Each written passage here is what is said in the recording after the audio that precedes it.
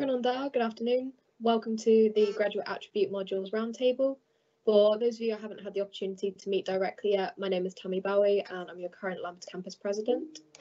And I'll be chairing the... Apologies for that, I'm just getting a phone call from someone. I'll be chairing the roundtable today. Good afternoon. Welcome to the Graduate Attribute Modules Roundtable. We're having some technical issues today, apparently. We love to see it. From my work with many of you this academic year, the most common request is that you, as students, have the opportunity to question the senior development team for the graduate attribute modules and hear their responses directly. The roundtable has been organised to give you this opportunity. We're going to run through some general housekeeping. We're running this session through Teams Live, which means a couple of things. Firstly, you won't be able to unmute yourselves or turn on your cameras, but this does give us a live Q&A function, so you can ask questions in real time. The reason that we've settled on this type of event is to ensure I don't miss anyone or anyone's questions in the chat or leave anyone with a raised hand. You'll have the opportunity to like the questions that come through, so show your support for the ones that you want to see answered. We also asked you to submit questions in advance. This is so the most commonly asked questions from the advanced submission can be asked first during this event. And if your question's course specific, we can get back to you with a response directly. Many of you did submit your questions anonymously, so we won't be able to get back to you directly in those cases. But we wanted to give you a genuine response. So the questions specifically that we're going to be asking today haven't been given to the staff in advance. But we did provide them with a list of themes so that they could prepare any data or information they may need to answer your question in full. That said, if we have had many advanced questions on the same topic, I will be adjusting the phrasing of those to kind of address them en masse. So please don't be worried if the way that I ask your question isn't word for word your original submission. If you want something clarified for any reason, please don't hesitate to use the Q&A function, as the SU team will be monitoring that to make sure I don't miss anything. I fully expect us to have a lot of questions submitted for the staff here today, and we're aware that we might not be able to get through it all during the actual session itself, but the university have committed to answering all of your questions in full in writing after the event. This will be available to you through the SU website, but please bear with us as we aim to get it to you in the next couple of weeks. That's going to be impacted on how many questions that we've had come in. We've grouped the questions thematically so we can move through them in a logical way and maximise the amount of content that we can cover during the event. We'll also be recording this session so that we can share it with all the students that weren't able to join us here today. If you would like to use closed captions, you can access them from the bottom of your screen. You'll be looking for a small box with CC in it. And that should wrap up the housekeeping. So we're going to have a very quick round of introductions. So if I can ask Dylan and Barry to introduce themselves. Dylan, if we can start with you, then Barry. Yes, by all means. Good afternoon, Tammy and everybody. I'm Dylan Jones. I'm currently the Deputy Vice-Chancellor at the university, and perhaps if I share with you some background. Before I joined the university about 5 years ago, I was a head teacher of an all-through school, and prior to that, a teacher of history. So my background is in the humanities. Joined the university as a Dean of Education, and then now, as I said, Deputy Vice-Chancellor. So Barry and I are part of, on behalf of the Vice-Chancellor, the oversight group who are working with the Programme Development Board, which is Christine, Rhiannon and Maggie and others here. So our role is an oversight role within the development of the modules. Diolch, pnawn da, Barry. It's Barry Lyles. I have a dual role within the university, that of Pro Vice-Chancellor for Skills and Lifelong Learning. I also head up the Institute of Science and Art. Following on from Dylan there, my early career was that of engineering. I entered education teaching engineering and spent the last 35 plus years in further and higher education. Up to 3 years ago, I was principal of 2 colleges, Coleg Sirgar and Coleg Ceredigion, which are part of the group structure, before moving into this particular role. I don't wish to extend it in any way, but just for you to perhaps help in terms of my thinking. For the last 11 years, I have been a board member of World Skills UK, which develops the skills of young people in our nation through the use of skills competitions. Thank you. As members of the Programme Development Board, we will also introduce ourselves, I think, as well. Hello all. My name is Christine Jones. I'm chair of the Programme Development Board. I'm also interim head of the Institute of Education and Humanities. My background is also in humanities, in that I took a Welsh degree and a PhD at Lampeter. And following teacher training, I returned to Lampeter and taught for many years at Lampeter. See, there's a slight echo here. There we are. Tammy for that. Following that, I then moved to Carmarthen, and I took on the role of Assistant Dean Quality. Apologies, I know there is still some sort of an echo that I can hear. I don't know, Tammy, is this affecting in general? No? Nope. Oh, well, I can live with the echo then, as long as it's just me, that's fine. No, don't worry about that. So I took on the role of Assistant Dean in 2015,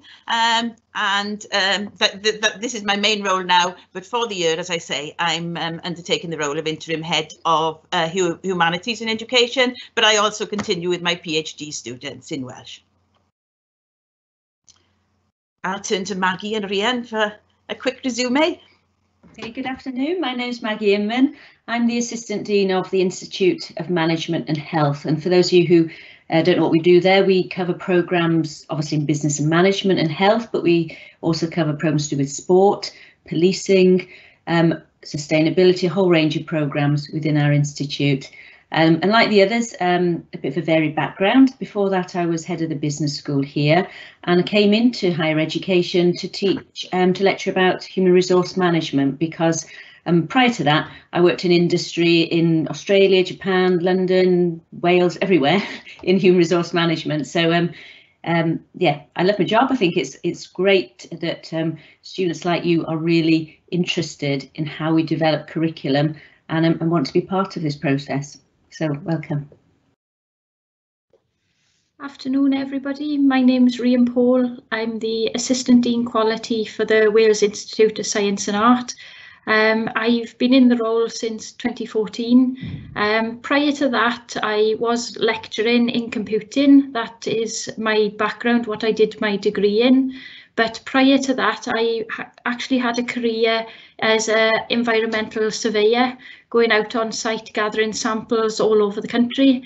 So it was a pretty interesting role before I came to the university, but chose to come because I wanted to study computing, which I did at the university, and then never left and continued with lecturing.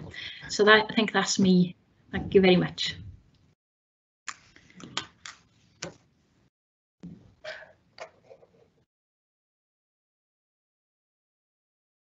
Brilliant, thank you all. Now we're done with the intros and the general housekeeping. We're going to jump straight in with the Q&A. So as I said, we've broken these questions down thematically. So the first theme that we're going to talk about is consultation. So the first question that we had from pre-submission was, who was consulted about the creation of the modules? What employers, industries and lecturers? If I just kick off perhaps, and then colleagues can come in. Within the university, there was a process of consultation via the Senate, and the Senate is the academic decision-making body within the university, which includes representatives across the university and, of course, from the SU. And then there was extensive consultation with both staff and students as part of that process before we took the decision to introduce the modules. There was a widespread consultation as well with employers, and perhaps Barry might wish to outline a little more of that, and then colleagues can outline how the consultation worked with both students and staff, as part of the Senate decision-making process. Yeah, I'll certainly pick up the employers if I can, because we took the approach naturally that students progress. We are a stepping stone as a university. Progression from education into employment. But we consulted with a broad range of employers in each of the sectors supported by the university. And we approach them through the regional learning and skills partnerships, where there are subgroups of each of the key sectors which are important to the Welsh economy. So we made a direct approach to employers. In fact, very, very interesting, because that did influence our direction of travel with the impact that the pandemic was having on employment at that very early stage.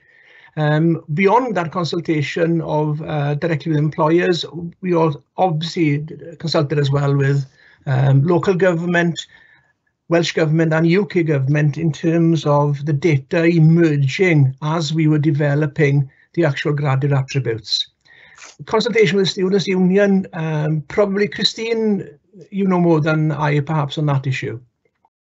Yes, certainly, Barry. Yes, we set up, like I say, the Programme Development Board, which is the operational board, which consists of members from all units in the institution, and it also includes the SU on that. And therefore, as part of that, the student consultation was arranged through the SU, which, as I say, the chief executive of the SU is a member of the board, and various meetings were held throughout the summer through using the student voice leads. And there was also opportunities for individuals to join the programme teams. Sign off of the modules was approved, of course, by an external advisor, but they also were signed off by the SU before delivery. This was all part of the approval process and all part of the consultation process in that sense. And it was also recognised that ongoing consultation was part and parcel of the process. We recognise that these happened throughout the summer, and therefore the ongoing consultation, the whole point of this was to enable those undertaking the modules, those who had heard about the modules, to take part in the focus groups, which also occurred during November and December. And throughout this time, information came back to the Programme Development Board in terms of feedback and ways forward. And these individuals then worked with the project manager on any student comments that had come back and so forth. And I think perhaps Rhian and Maggie can come in there, as there's enough of my voice for now. Would you like to come in as well as members of the board? Yeah. I mean, before we create any programme of study or modules, we always do consult, because we want to be sure that they're going to be relevant, and so that was normal procedure to do that. But I think for these modules, more than any, in my memory anyway, we consulted more extensively than we have before. So, for example, we had over 50 staff involved in the creation of these modules, all voluntary. We asked for volunteers, and we were delighted that so many wanted to volunteer, because we have such a range of expertise across the university. And that was the same for students as well. We had, as material was produced, we trialled it out on students, taken from across the university again, to see how it worked. Was it what wasn't working? And we're trying to tweak it in the development stage before it was rolled out live. Yeah, don't know if Rhian wants to add anything there. All I would add is, in terms of the staff members, they come from subject areas all across the university. So every institute was represented, and the subject areas from within them was represented, to make sure that we weren't missing any particular area, so that everybody had the opportunity to input into those, the development of the modules, to make sure that all subject areas were catered for within them.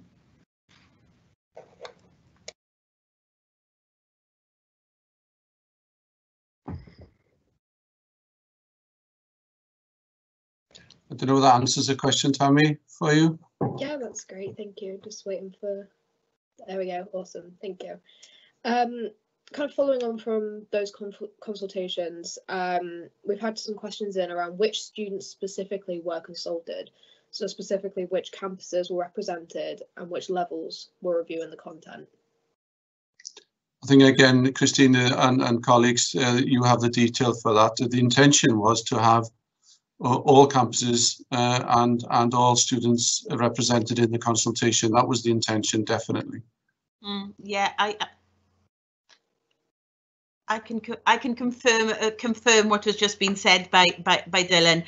All campuses were involved in the same way that all staff had opportunities to be involved. Likewise, students, the importance being to cover a range of discipline areas and to cover some who would be undertaking the modules, but also others who would be going on maybe to employment earlier than those starting on the modules and so forth. And so there was a wide range like that across all areas were asked would they like to participate. And in some areas you may have more than others, but the whole point of the consultation, as I stressed earlier, is that it's a continuous process. So if certain students weren't available at certain times, others had this opportunity at another time for reflection and feedback. Consultation is inbuilt into the creation, I think, from the very start, and that's amongst staff and amongst students. And I do with the levels. Again, the intention was that a variety of levels were represented in the consultation. It was an invite and for students to volunteer, but I think the intention. And I think all levels were represented in the consultation, if I'm not mistaken. Yes, in the ongoing process. And I should also add on that point that we also asked specifically for Welsh medium students, for the Welsh medium clusters as well, to take part, and certain students did. It will be perhaps worthwhile mentioning at this stage, beyond because we've majored really now on the initial consultation, what I've been impressed with is the level of consultation beyond that. As we've reviewed post-delivery of the first module, we were always aware that these were developed for September 2020. We then delivered them, but there's been a significant review of that delivery, which has resulted in a lot of development and amendment. But it's key then that we've taken on board that student voice, and I'm so grateful to all members of the Students' Union who facilitated that for us, in fact. So that was facilitated by the Students' Union to gather that opinions on an ongoing basis.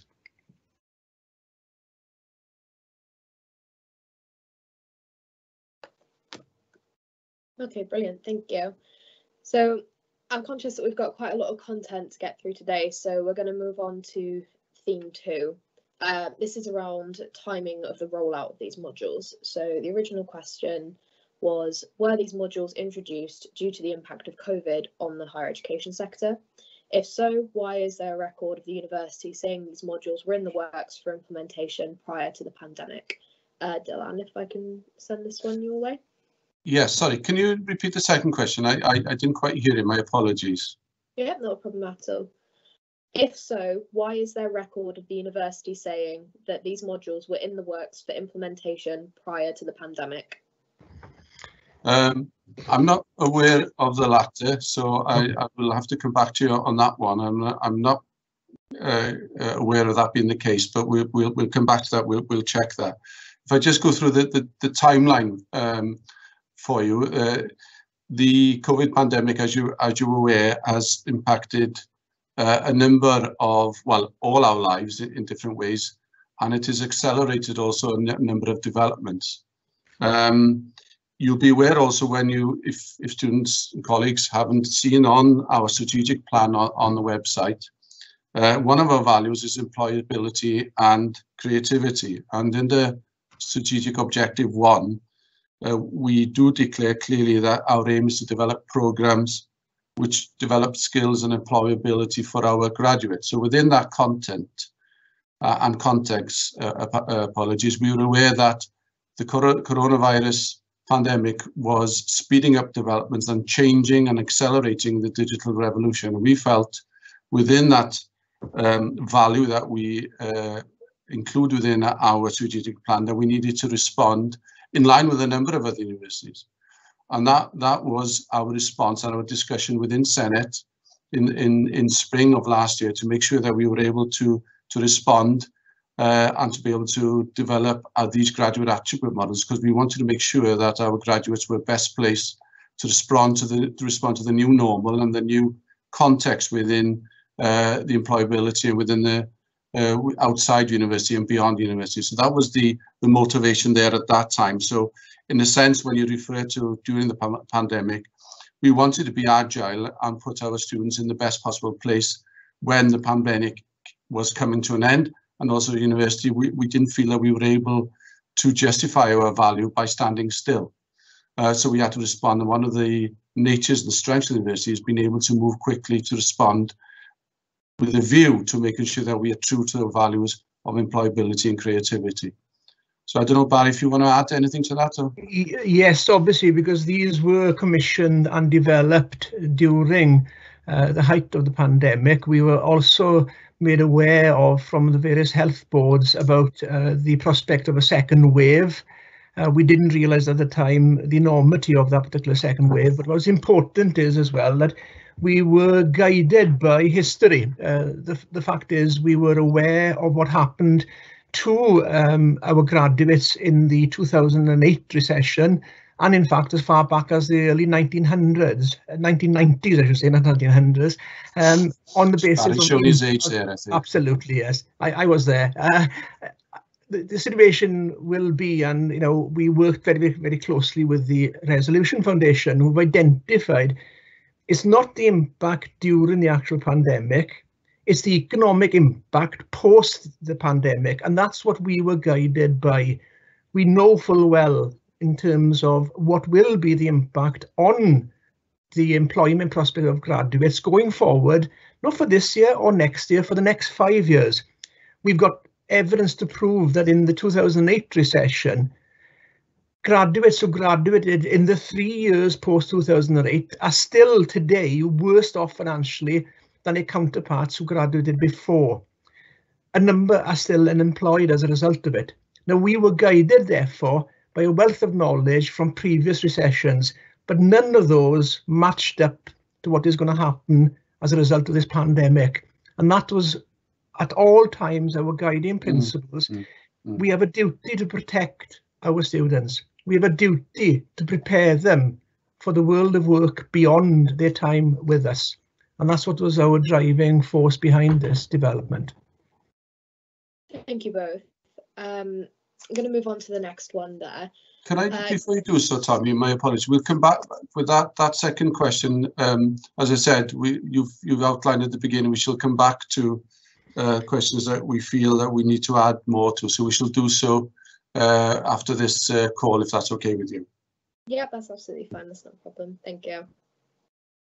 So the next question that we have was, given the delays in producing finished content for the modules and allocating sufficient time for lecturers to tailor the modules to their relevant disciplines, why was their implementation not postponed until next year to prevent the issues that we've encountered as a direct result of rushed and incomplete content?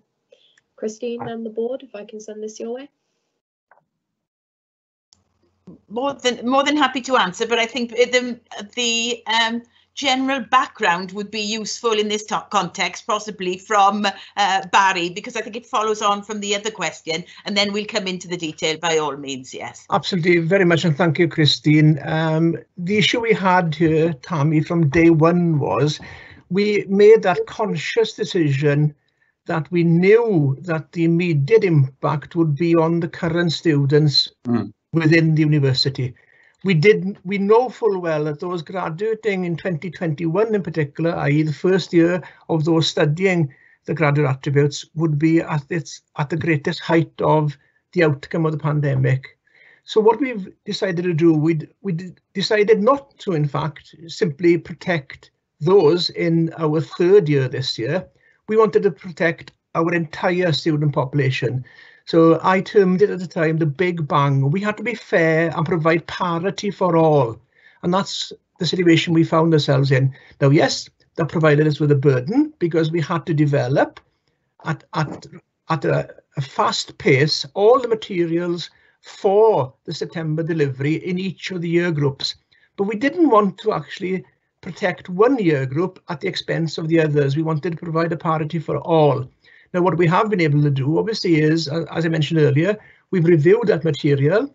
We're investing heavily with external support to actually improve them. So this will be a process of continual improvement, as is the case with all material we develop. But this was quite acute because of the nature of it. We had to get the protection for those graduating this year, as in fact we did our greatest assistance for those graduated last year who didn't do the graduate attributes, but there were other strategies we put in place in terms of support there, like the use of IT equipment and so forth. If I may add, Tammy, before Christine comes in, I just picking up a slight point that Maggie made earlier on. In my short time here, I'm not aware of modules being the focus, so much focus across the university by so many people to make sure that we get it as right as we could. And I think that the constant review is an example of that. And I don't think there have been any other modules about the same focus, the same input and continuous input as there have been with these modules. And that includes colleagues in the further education colleges in our group. So I think that the scrutiny on this has been more than any other model I'm aware of in my short space of time. But Christine and Maggie have been longer than I. Maybe they may be able to reflect on that comment, but I think the focus has been significant. Tammy, I'd endorse both comments there, both by those by Barry and those by Dylan in terms of the focus on the review.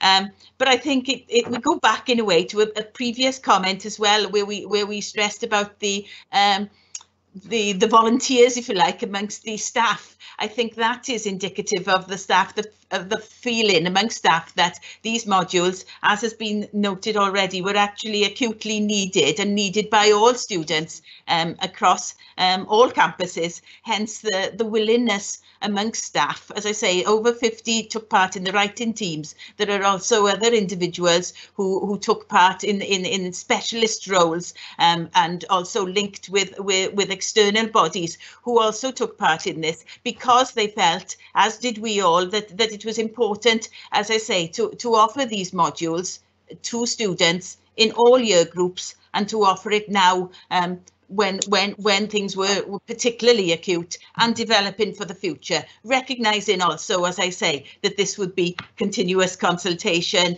and review, as there would be in other modules, but not, as has been said, to the same degree.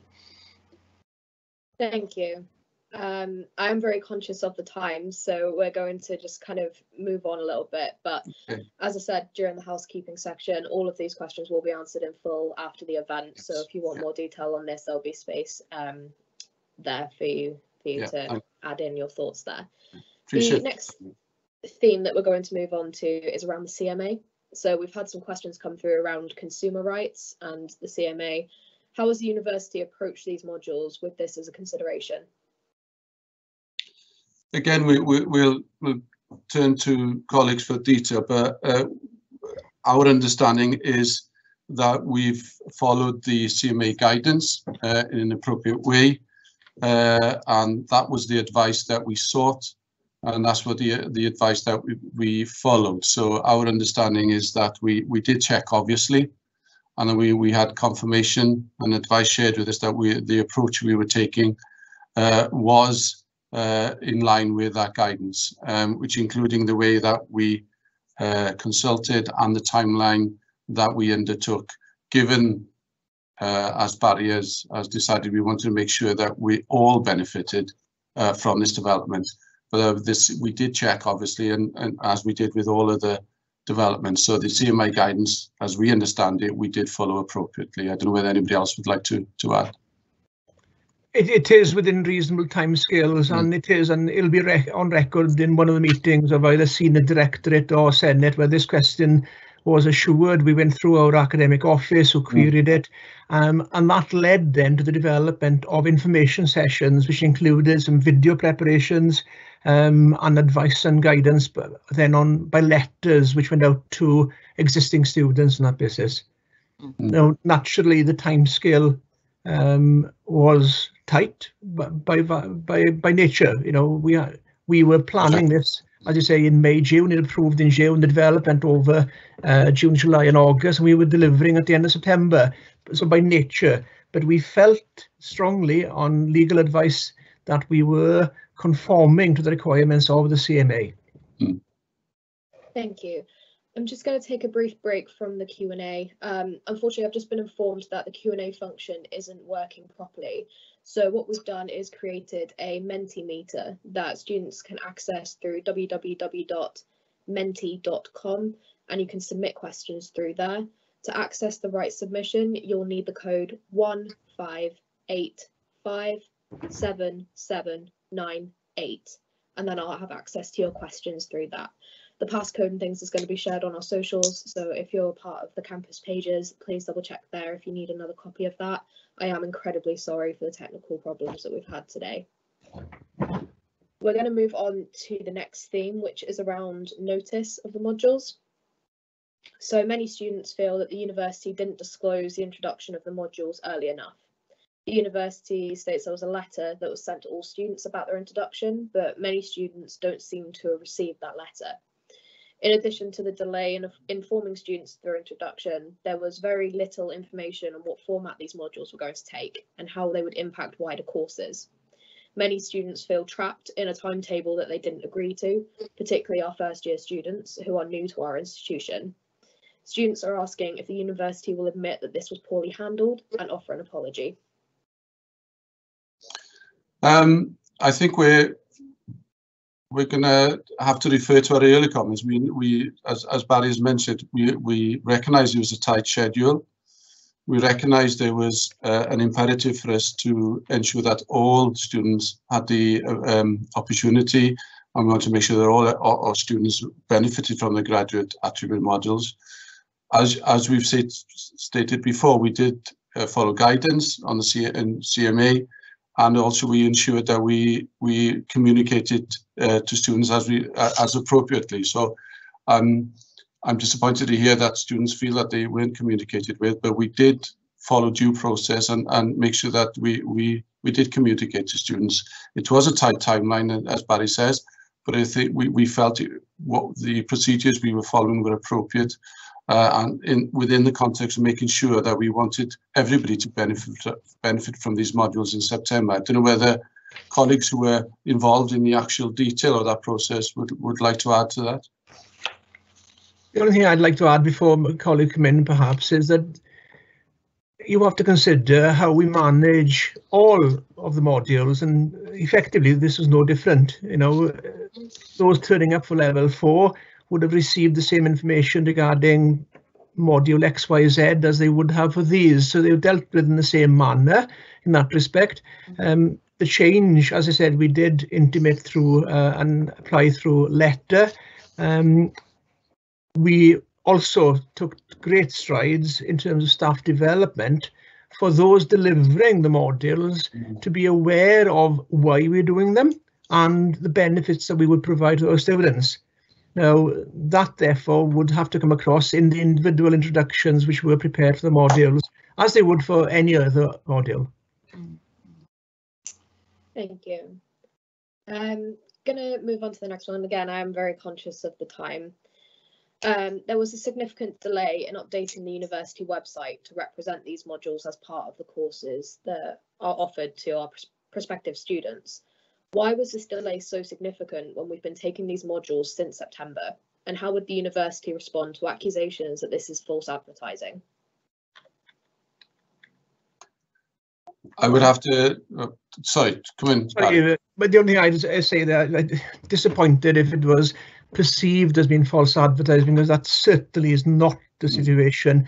I'm conscious, I'm repeating myself here. What we want to do is to give the best opportunity for our students. Now, I will say, and I will accept the criticism of the updating of the website. However, and this is not an excuse by any means, one should take into recognition the enormity of the tasks undertaken by the university to protect our students and our staff during unprecedented times. None of our procedures or systems were designed for delivery within a world pandemic. So can you imagine what we've had to do, you know, from changing every aspect of our delivery? And our priority at all times has been the health and safety of our students. And on that basis, therefore, yep, we'll take it on the chin. We may not have delivered in some areas as we would have under our normal mode of delivery. But I will stress, we are dealing with a pandemic. And I'm particularly proud of the way that this university, and as an employee of the university, how I feel protected and how all the students I've spoken to also feel protected by that basis. So our priority has been on managing our delivery in the pandemic, which may well have allowed us to look at other issues such as the website updating may have slipped a little bit. Thank you. Yeah.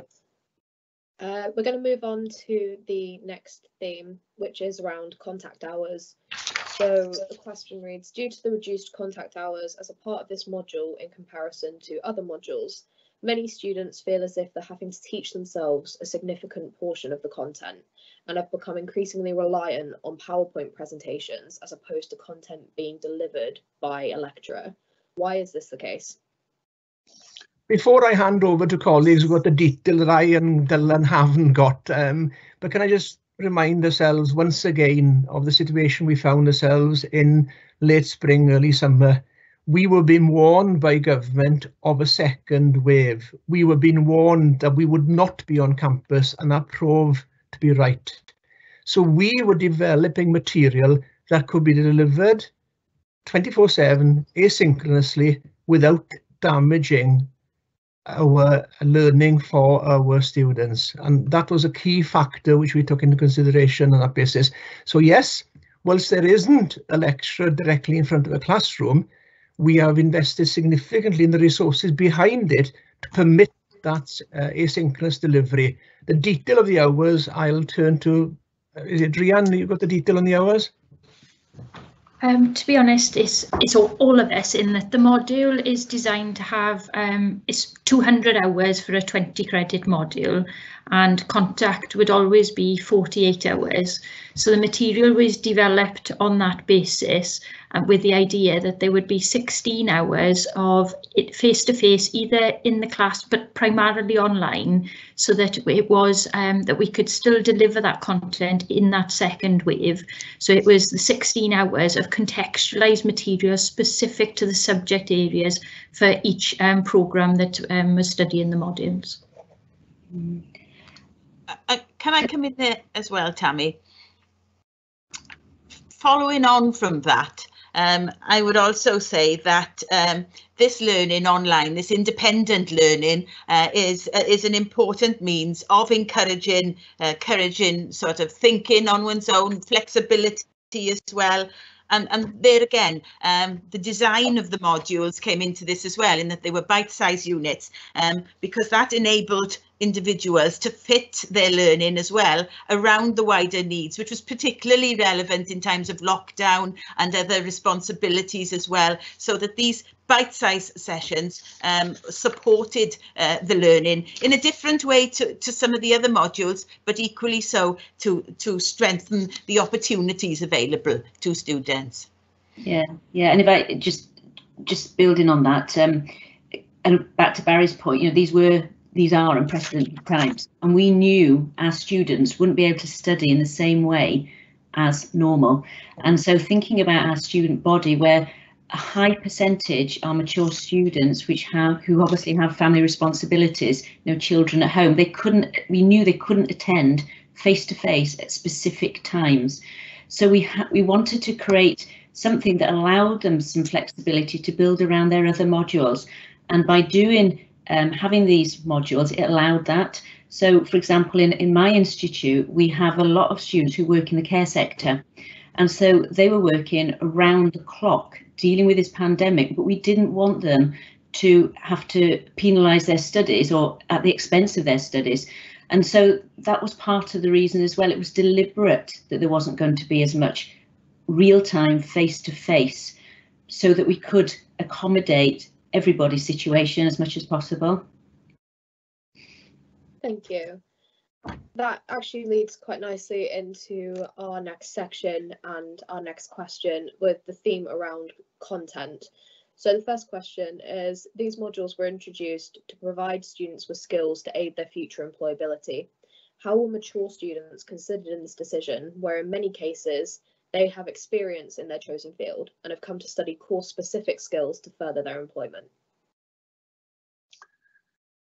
Again, colleagues can come into it, but as a general response to the design of the programs, the element of the core content was contextualization was a key element of what we're developing. So we shouldn't be seeing that the graduate attributes and subject content are an either or totally separate. There is that contextualization within the graduate attribute modules, which contributes and is based on that subject content. So they're not separated in that sense. But I just would add, and I'll allow colleagues to come in on that specific question that you mentioned. But if I could add from a personal point of view, and Barry maybe come into this, and Maggie with a HR background, when appointing and when interviewing for posts, and I've done so hundreds of them, often you get people presented for you for interview who have the same subject knowledge. What you're looking at in that appointment process are those personal attributes which differentiate one candidate from another, and that's crucial. So I wouldn't necessarily dismiss that element out of hand. I think it's an important element of that employability process. And just to re-emphasize, it is not graduate modules, graduate attribute modules, and then subject content. There is a marriage between the two, and there is an overlap, and there is that contextualization within that. I don't know whether colleagues want to come in specifically on the mature students element. To me as well, we have to take into consideration, we know now that in Wales, unemployment is up to 4.8%. We are targeting 600,000 young people being unemployed. What is going to happen as a result of not only the pandemic, but the rapidly changing technology applications of things like artificial intelligence and automation, which had been brought forward by the pandemic, is there is significant unemployment. What our graduates will face, therefore, are skilled people, older, mature people with a broader range of skills in competition for employment. And hence why we did decide upon the three areas of employability, digital and lifelong learning, in order to give our students the best opportunity against what will be particularly stiff competition. Now, therefore, when we have individuals, as Dylan mentioned, and as I've interviewed, when you have two individuals with equal subject knowledge, we have to provide an advantage, and that's what we feel we are providing with the graduate attributes, is that additional advantage to secure employment. Can I just jump in there? Sorry. Of course, yeah. We had an employer, Jessica, who came and attended one of our events and spoke on behalf of her company, Younger Solutions. And that's one of the things she said. She wasn't concerned about what degree somebody had. She didn't care about the subject area specifically, but what she was looking for was those transferable skills to make sure that people could work straight away in her business. So it's about taking the person who, yes, they may have experience in industry already, but it's developing those attributes to make sure that they are at the forefront of their particular area and can then do the job that she needed.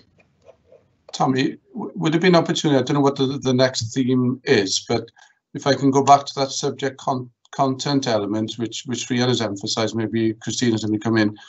I think there is this seemingly misunderstanding about the contextualization within the graduate modules. Perhaps it's an opportunity now just to highlight that more, if that's okay with you, Tammy. I think that actually kind of ties in quite well with the next question. So okay. If I ask that and then hand straight over to you, Dylan. Yes, by all means. So the next questions around the content highlight that the content's equivalent to the work expected of students in further education, being at a level lower than that's expected at foundation, things like origami bird activities and things like that, for example. How did the university respond to complaints about this content being patronising and condescending to students? And Dylan, I think that ties in with the contextualization stuff that you wanted to touch on.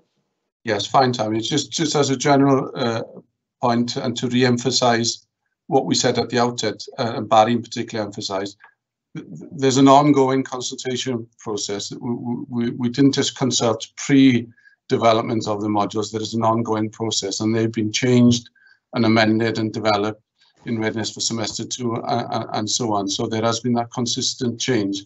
So to answer in general terms, we have responded to observations, criticisms.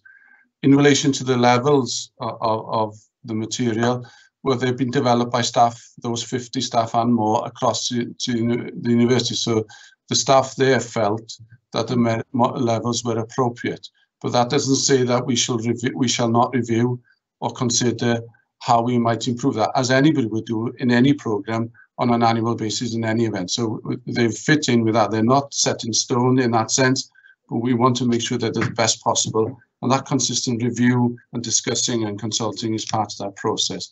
But if I can then transfer to the Maggie, Rhiannon and Christine, who are more involved with that detail than I am, at least. Yeah. I mean, obviously, there was never the intention for content to be patronising. Yeah. So I'm sorry that if some of you did feel that. As an HR manager, I used to run a lot of development centres with employers and senior managers, and we used to do exercises like the origami, but it wasn't about the actual exercise, it was about the application and the critical nature of it and what you can apply for it. But having said that, we've taken your that feedback on board. We've removed the origami screen, okay, so that we have removed that because we understand it was quite contentious. But the purpose behind it was about application, as were the purpose of all these modules, about contemporary challenges, problem solving, and all the skills that employers want, whatever your age, because we're in this pandemic that no one had predicted, or very few people had predicted. And so it's about dealing with things that we can't predict. And so some of these exercises were trying to develop those skills and those abilities to deal with the unexpected, things that you would never come across in normal circumstances. So, but I'm sorry if you did feel it was patronising. That was never our intention. But we are listening to your feedback, and hopefully, I hope going forward, the application has become more obvious. Why some of the activities, what the purpose of some of those activities are, so you can see the link better. And I think that's probably some of the contextualization as well. And for yourselves as students, if you don't understand why you're doing an exercise, bring that up, ask your tutor, why did we do this? What's the application? And that's where the contextualization can help as well. So we encourage you to, give us that feedback, but also in real time, when you're speaking to the lecturer, ask them, how can I contextualize this? I don't understand the connection of that. And that's really important. That's a very good point. Yeah. Yeah, I'd echo all of that fully, as we all would, most definitely. It's going back to the idea of the transferable skills again, and as you say, the application in that sense, but also from our perspective, yes, listening to the feedback as well. And another example we can give is that in terms of the content, we have put certain elements as optional, for example, moving forward as well, because while some individuals may feel, oh, this content isn't at the appropriate level for me, I've done this, there will be another individual who will feel this is really useful and this is really helping me, and therefore we have, for example, on one of the modules moving forward, the Learning in a Digital Era, where there will be a wide range of skills amongst those taking the module, included a sort of an optional element, a zero element, if you like, and one can dip in, one can dip out of that. You can choose to totally ignore it. It's not part of the assessment process. It's part of the building up of the skills, the improving the skills. Also, as a means of going back to something that one wants as a sort of a refresher as well. So that there's more flexibility because, as I say, we've listened to the feedback. in those terms as well as removing the origami crane, but also making it clear as to the purpose and the application of all these exercises, because they were done in terms of the application and why certain skills would be of key importance, and problem solving is the obvious one in that sense. Yeah.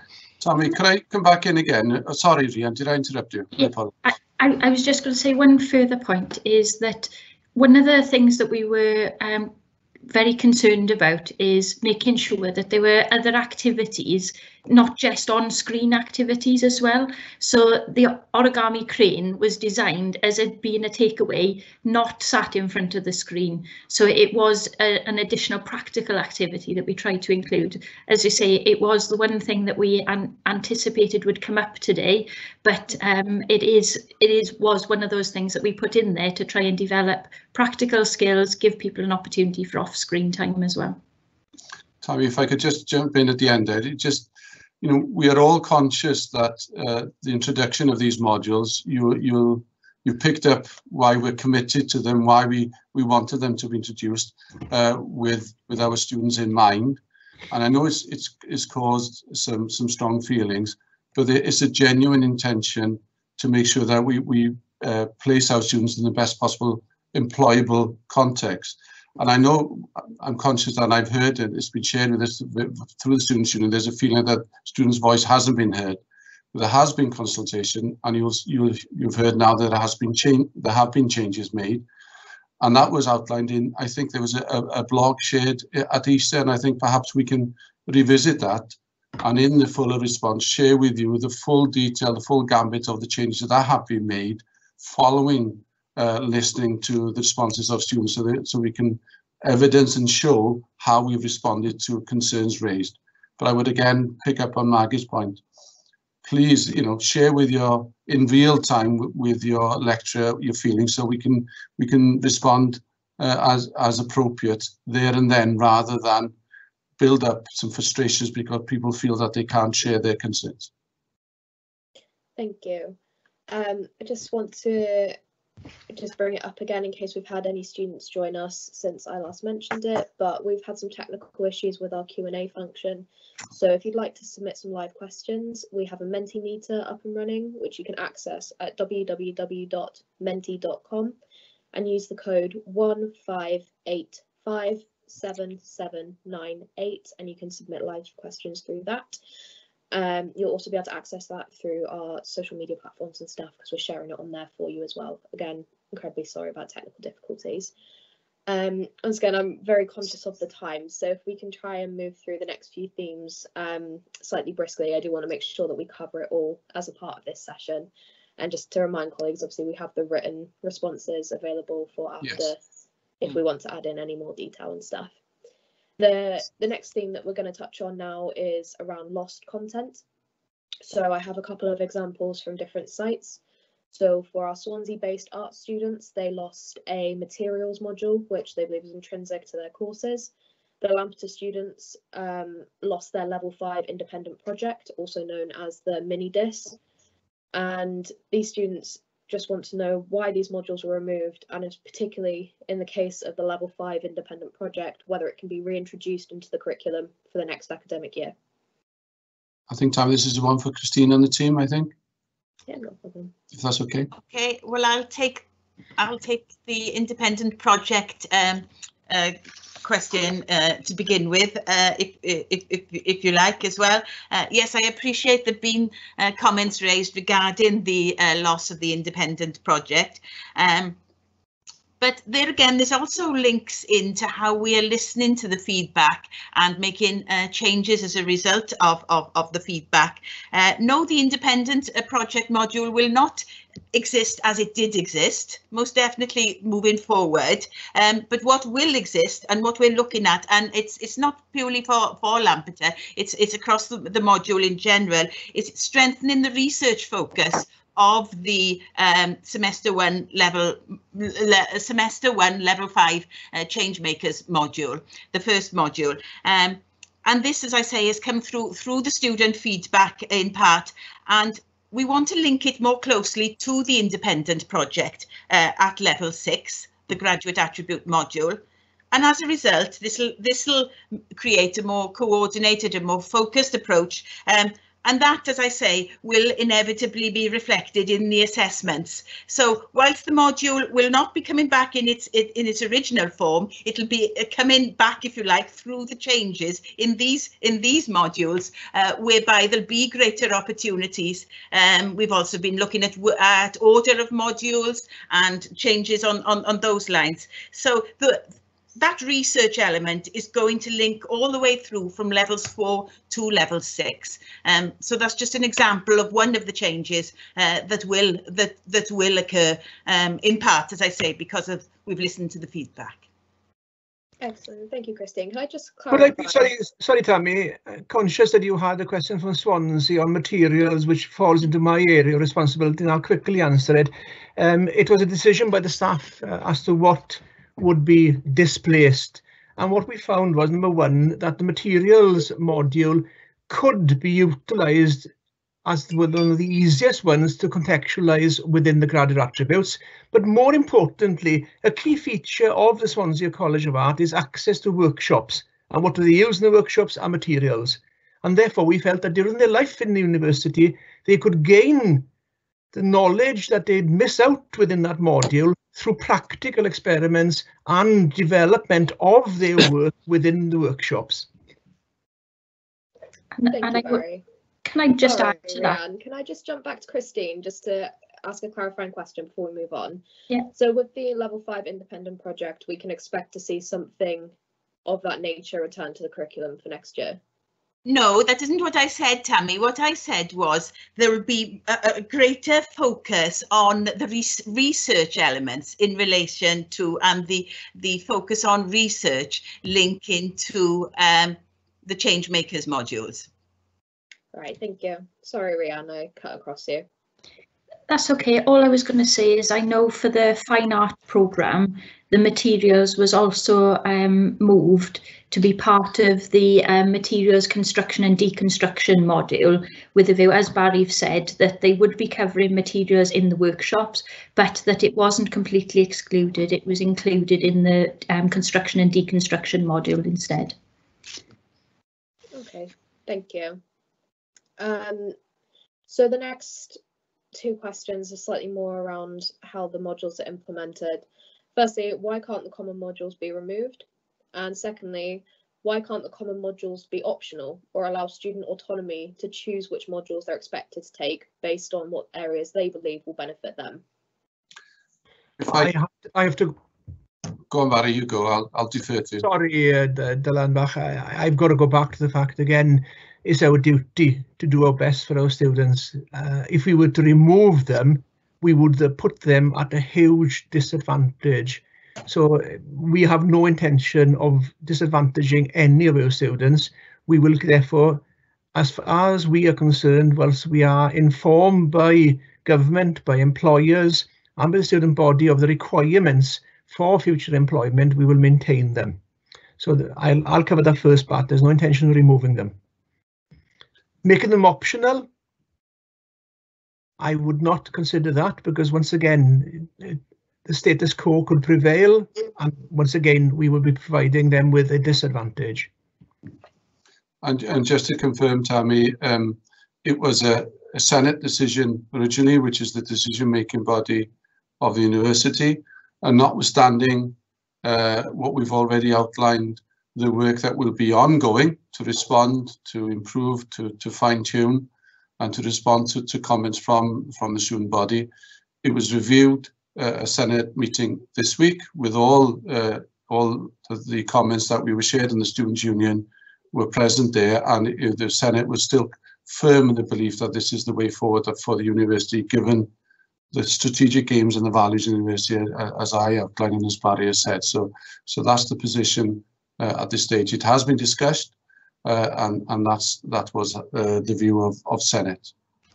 And it gives us some confidence. Maggie and I have just been this afternoon the recipients of an email from the head of Maggie's faculty, who's been discussing with the health board about internships, and we are putting together a unique graduate internship program for the health boards, and lo and behold, the first thing they've requested, Maggie, are graduate attributes. That's And right. that's completely independently of any. They've identified benefits to them as an employer, to their employees as interns who have these, and that was so welcome an hour or so ago before we entered this meeting, Maggie, wasn't it? Yeah, absolutely. Okay, thank you. We're going to move on to the next theme, which is around the module's relevance. So the most common comparison that we've heard through consultations, through our pre-submission and general conversations with students is that they feel like taking a graduate attribute module is like taking a business minor without any recognition in their final degree for completing this content. How is the university going to rectify the lack of specific degree relevance within the module's content? I think, Tammy, before I revert back to the development board and Christina and colleagues, I think that's where I was going in relation to they shouldn't be seen as separate entities. There's a lot of work being completed to ensure that the contextualization is subject specific. And it's not as a history graduate, humanities individual, it is not a business module. They are graduate attributes and they're transferable skills for the future. So I wouldn't pigeonhole them in that way. And having said that, I think you must consider the way that the subject contextualization does apply within the graduate attribute. So there isn't that separation, as I said earlier. In detail, I don't know whether colleagues want to come in, but that's the general statement that I would make. Mm-hmm. Yeah, if I can come in there, Tammy, I think it is the contextualization that and also the assessments. I think there's greater autonomy being given as a result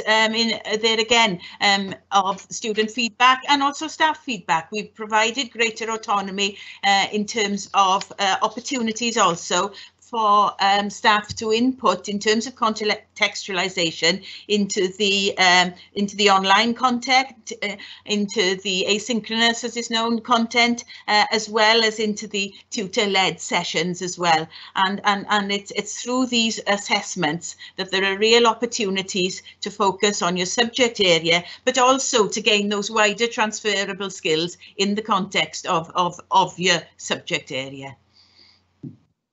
Thank you. Yeah. Do you want to mention it actually in the final year, the independent project is, I think almost in every single programme throughout the university, there is a form of an independent project. So that, although it's part of the graduate attribute package, as it were, it is no different to what everyone was doing before. What we've just tried to do is provide more options and more material online to support it. So that one is still 40 credits for you to tailor exactly to your specific degree programme. Thank you. Just off the back of that question, where we're talking around the contextualisation of the modules, lots of students feel like they're spending a third of their year studying a completely separate subject due to the lack of that contextualisation. Will the modules be provided to academic staff who are delivering the content with an appropriate amount of time to ensure that contextualisation is in place for September? Again, that's the development board's answer, but obviously yes would be the answer, but to outline it further, colleagues? Yeah, I mean, all staff have, as we've been taking on student staff feedback, there've been amendments. It's an iterative process. And all staff who deliver on them have had access to that a portal we've created, so they can go in, comment on the material being recreated, being changed, and have that constant feedback loop. So they've been involved in the changes as they've been occurring. So yes, all staff have access to it as it's been ongoing, and certainly before, so they can contextualise it. Yeah.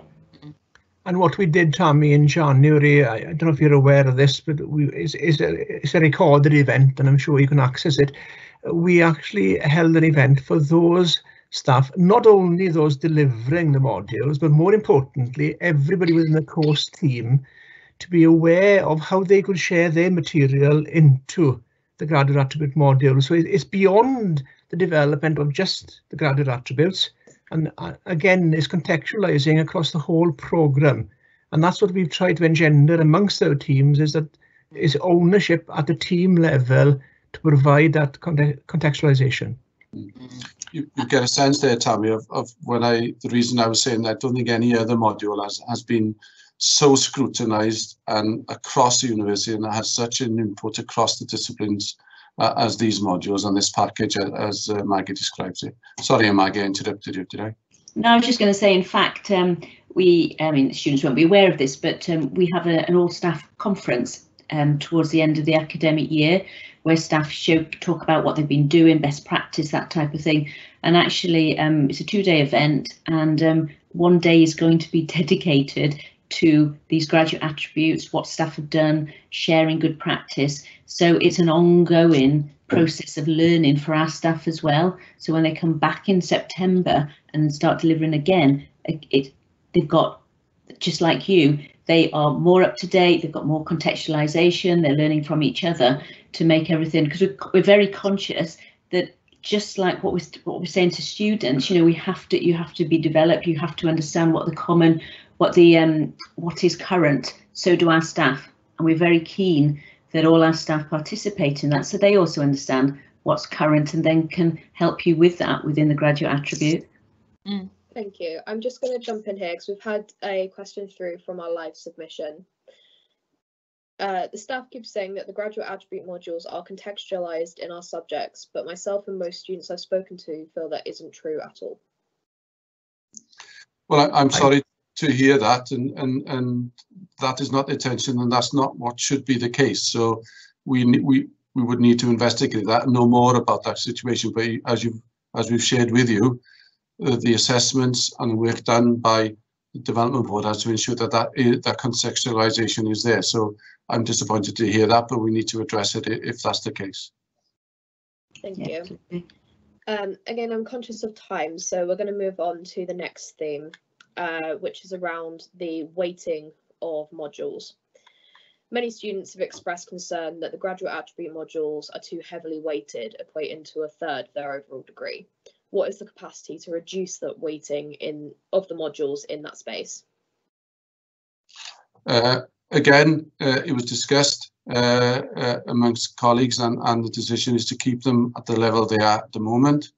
And again, as Barry said, I feel I'm repeating myself, but conscious of the previous open question that came, they are contextualized as well. So they're willing, they should, and the plan is, and the preparation is for them to include that subject specific. So I think there is a strong feeling that they will remain as they are.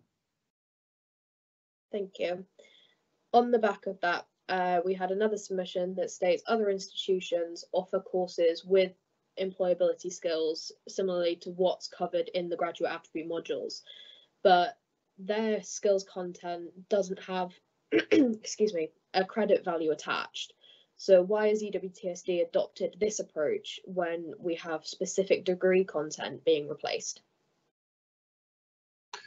I think in general terms, because as Barry says, we place strong value on these graduate employability skills and these graduate attributes and these skills, as I explained as a previous employer and as you heard before.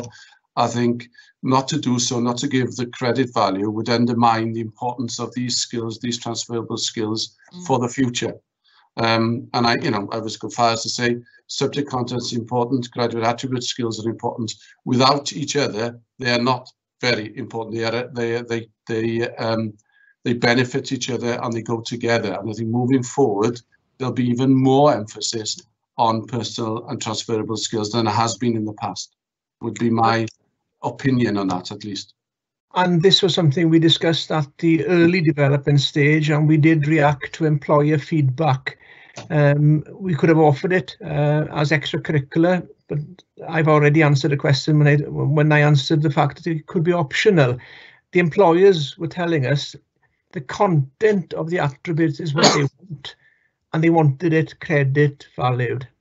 So that's where we came from on that basis, the importance of the employer to recognise and for our students to be recognised for their achievement. Just to refine a bit what I said. It's the application of the knowledge that you have is crucial moving forward. That's what I was trying to say. No worries, thank you, Dylan. We're going to move on to the next theme. Again, I'm conscious of the time. This theme is around feedback this year. So from the consultations that I've personally been a part of, there have been issues that affect the university as a whole and all of the students taking these this content, but also campus-specific impacts that students believe should be addressed. Is feedback from students being considered by an individual campus basis or as a wider institution? Colleagues, I think both. We give value to all the consultations, and yourselves as student union colleagues will be aware of that, but perhaps the detail I can transfer to colleagues, but it is important that we take all into consideration, both the campus and the general view of students as well, because they will differ. Mm-hmm. Yeah, I can only sort of agree with that, in the sense that that is what we do. We look at both. I mean, much of the focus is on the graduate attributes in general. There may be some subject specific things that come through as well, but those are considered, and they're also considered by the discipline areas as well, as and when they come through. And if in detail we've had specific responses, and we've undertaken specific responses according to campus requests and campus-specific consultation as well, and colleagues in Lampeter, for instance, would be aware of how we responded to ensure that there were a number of additional groups to make sure that we responded to the specific response coming from that campus, just as an example. Thank you. The next question is around the kinds of feedback that you've received. So students are wanting to know, have there been instances of really positive feedback around the graduate attribute modules? And if so, which campuses specifically are having success with these modules? And how is it impacting the issues on the other campuses being addressed and setting precedent of best practice? Could I suggest that, Rhian, I know we've got some recorded evidence of positive feedback, and then I'll open up then, as you're aware, the Nexus event will be a further means post our January event of how we cascade that from campus to campus. But Rhian, perhaps you'd like to illustrate the positive response we had? As an example. Yeah, absolutely. We've had quite a number of emails from students actually documenting how helpful they find the modules, how they have helped them to understand their own skills and what they need to strengthen. And that it's certainly, for example, we've got an apprentice student who has undertaken one of these modules, and he's directly applied it into his apprenticeship role, and it's significantly improved his abilities that he's looking for promotion. That I think it really has helped our students. But that's not just one student, one area. We have had positive comments, like for our institute, we are based on Swansea, Carmarthen and Cardiff. And we have had positive comments across the board. It isn't specific to just Swansea students or just Carmarthen students. There has been feedback from all. Thank you. The last question on the theme of feedback is, what proactive steps are the university taking to ensure that the feedback loop is closed and that students feel heard and that their feedback will and is being actioned? I think, going back to my previous comment, we will share with you how we've responded. I think we did so or Christine did so on our behalf in the blog.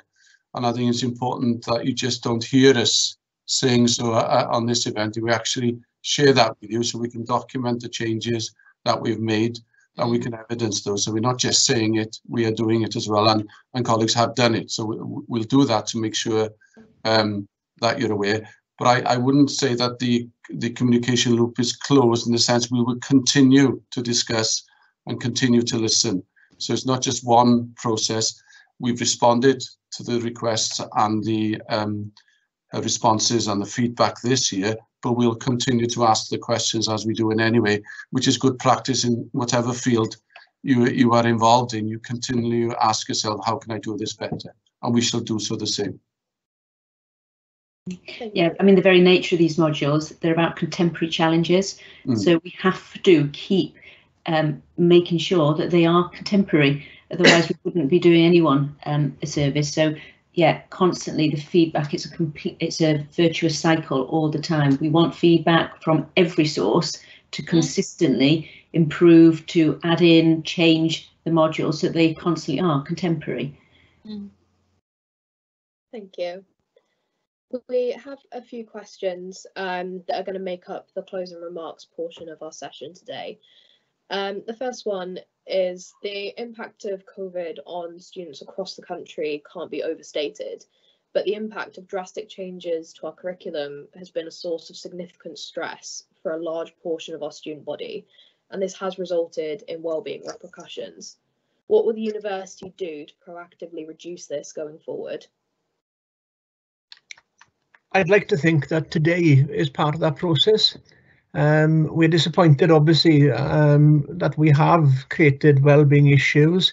Therefore, it's incumbent upon us now to work with our staff in order to help and maintain that flow of information as to why, and the why being the importance of these for our students' future.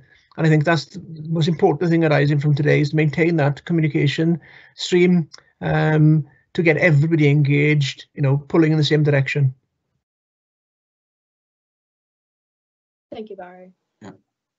Sorry, Dylan, did you want to? No, I just agree, and obviously, we, as part of that process, we will work with colleagues who are involved in wellbeing and student wellbeing to ensure that we are doing our utmost to support students in that process. Absolutely, it is crucial. Thank you. The next question kind of ties in with that. So, taking into account the vast discrepancy between the positive feedback and complaints that have been made around how these modules have integrated into the wider degree schemes, and the level of dysfunction that we've seen from some of the feedback of many of our students, will the format of these modules change? The content is continually been evaluated, and I don't wish to come into a situation of comparison, but at the end of the day, we've spoken today about two extremes, the concerns and the positive, but in between those two, you've probably got 80% who are remaining silent and getting on and seeing the benefit of it. When we're looking at the situation here, we will continuously review. There's a significant development team on here, a significant development team who are developing material for use in other universities. I can share that with you now, because others have now realized the significance of what we are achieving here. Thank you. Yes, and just to reaffirm my earlier point, we will share with you what changes have been made, and I think that was done already in the Easter blog, and they vary from the questions, too many forum, too many blog posts. We've addressed that, the assessments, the diversity and inclusion elements. There's a wide range of elements which we've looked at, we reviewed. Well, I say we, the team has worked on this to make sure that we continuously respond. So, and that, as Barry noted, will involve staff as well. And as part of this conference, this Nexus conference, to make sure that all staff are aware of the changes that have been made and the best practice across universities, so we can all learn from each other. Thank you. The last question that I have for you today before we conclude the session is, what are your plans surrounding the options for next year, and how will this look in September? Colleagues, I don't know, by options, I'm not sure what that refers to, if I'm honest. I don't know whether colleagues have a better view. We've identified in Senate and ratified in Senate that the current graduate attributes, notwithstanding their development, will continue next year.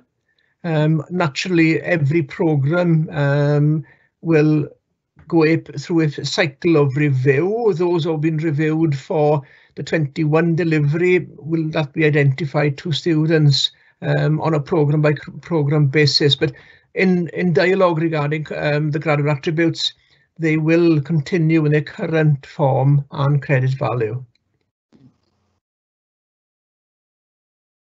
Thank you.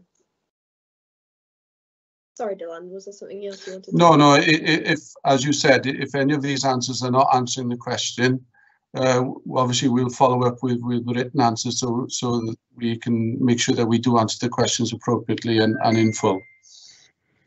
Brilliant, thank you. So we're going to wrap up the session here. I'd like to take this opportunity to thank all of the students that were involved in today's event. Every student who submitted a question, both through the live event today, given all of our technical problems, and through our pre-submission form.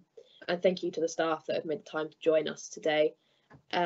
We are keeping the Menti submission open past the end of this session, so it will give you a chance to kind of submit questions based on the responses today. That's going to be open till 5. You can access that once again through www.menti.com with the code 1585778. And those questions will be added to the list of questions, that's the full list of questions that are sent to the staff for written response. That question list will also include anything that we didn't get a chance to cover during the session today from the pre-submission. So all of your questions will have a response. Aside from that, please take care. If you have any questions or want to follow up on anything that was discussed today, please email union@uwtsd.ac.uk. Tammy, can I also take this opportunity on behalf of the staff to thank you and Students Union for facilitating this. I think it's an important event and I find it beneficial. And also to the students who've posed questions as well. I think it's part of the dialogue and look forward to continue the conversation. So thank you for your time and thank you for arranging this session. Yeah, thank you. Thank you. Yeah, thanks. Yeah. No problem. Well.